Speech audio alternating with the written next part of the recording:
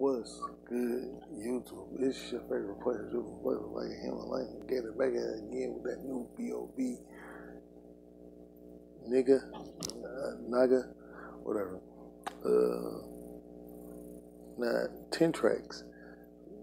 Meek Mill released 4, Future released 9, he releases 10. So we just going up, you know what I'm saying? Kumbaya, featuring London J, which was I fucking like this song for the simple fact of the little monotone where he go.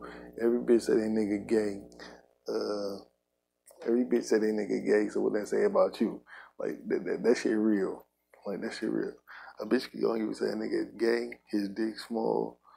He cheated. He beat her ass. Like it's always gonna be some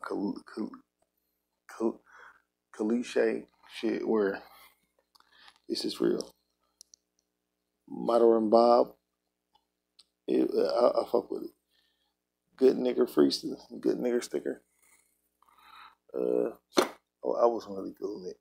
Elbows featuring Waka Flocka and Amanda La Negra, which I love.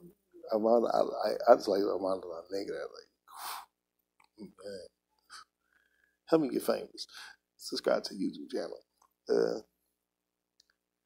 General level, it was decent.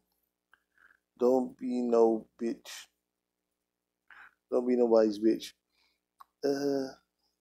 It's relatable. Where you gotta stand up for yourself. I put it like that. It's relatable as far as you gotta stand up for yourself. TMI, with the bitch half, which I fuck with. Killio, how is it in Bad Computer? Bad Computer, it reminded me of that Janae Monet. Yeah, that's it.